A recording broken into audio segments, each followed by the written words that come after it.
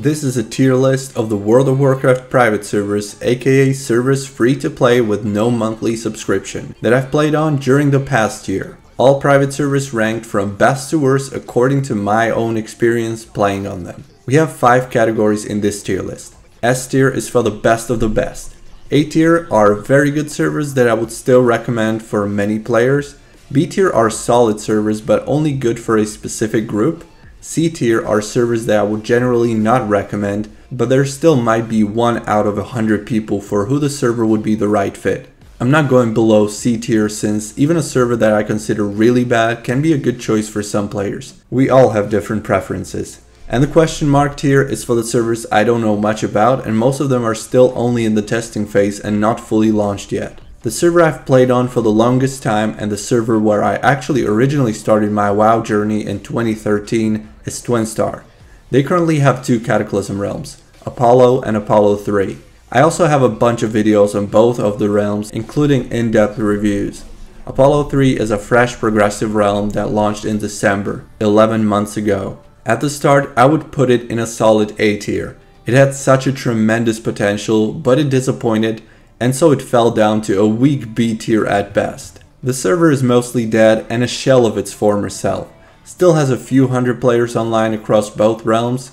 Overall, Apollo is more active than Apollo 3 right now. WoW Circle also has Cataclysm realms. Not too active, and there is a big language barrier. I played on the server for a few hours too, and I also made a review and a comparison video between Circle, Twinstar Apollo and War Sages. War Sages is a Spanish server and pretty comparable to WoW Circle in many regards. All these servers are solid and playable, but that's about it. Nothing special really. All deserve B tier in my opinion. Project Neltharion and Sunwell/Whitemane's Maelstrom are 2 brand new upcoming Cataclysm private servers that both are in a PTR testing phase now. That's if there were no changes since summer, because I haven't heard of any of those 2 in quite a while, and there's a chance the projects might have been dropped. If anybody has any info on them, let me know. Both go into the question mark category for now. One custom vanilla server worth mentioning that really blew up in the last few months is Turtle WoW.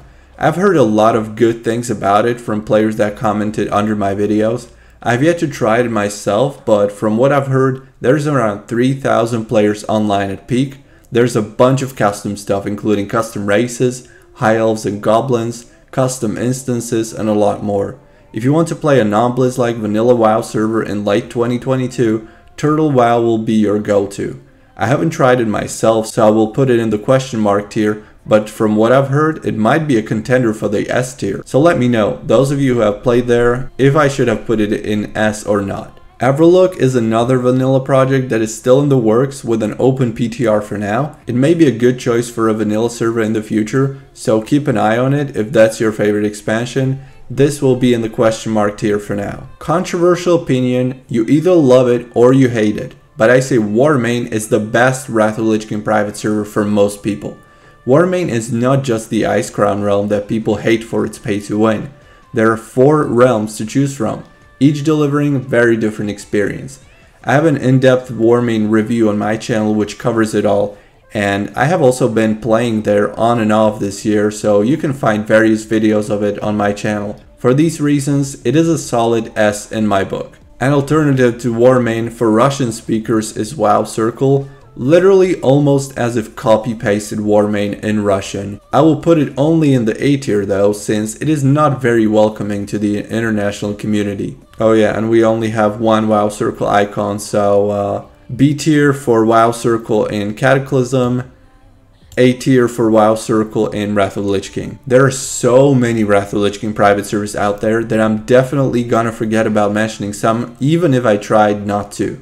Dalaran WoW comes to mind. It's a staple among WoW private servers and it's been up for many years. Low populated but a friendly environment. I will put Dalaran WoW in the B tier. It's not my cup of tea. I'm a PvP player primarily, thus I need a high population, but it may be a good choice for people that prefer the world less crowded. Chromicraft is a custom progressive Wrath of the Lich King server that I've never played on, but also heard good things about.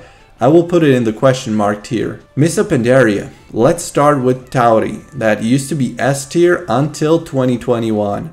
Then Stormforge's Mistblade came in January 2022 and Tauri died. Tauri is now a strong B tier. It has low population but insanely good scripting still. The only thing that kills it is the lack of player base that went to Mistblade for the fresh experience. And Mistblade by Stormforge is essentially what Tauri used to be prior to 2021, and maybe even stronger population wise. S tier, no doubt. Twinstar has also been reported on working on a Mists of Pandaria server for a few years now. I can't guarantee if it's ever gonna happen, but it won't be anytime soon, that's for sure. So, Twinstar, Mists of Pandaria, big question mark. UWow is the most populated Legion server right now. I played on it in December and January this year and also made some review videos on it. It is a solid server with decent scripting, but you will find an occasional annoying bug. And since it has pretty much no competition on the Legion scene right now, it's A tier. Firestorm would be good, but is dead. B tier.